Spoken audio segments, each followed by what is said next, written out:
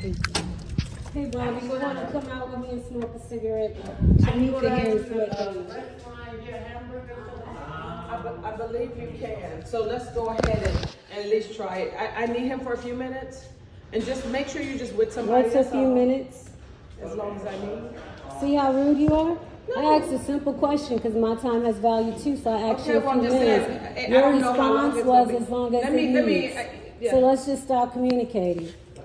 Okay. They're off the chain today. What's up, Mom? She wants you to hang out with her. No, I didn't want you. You are the one who needs to feel comfortable with somebody with me.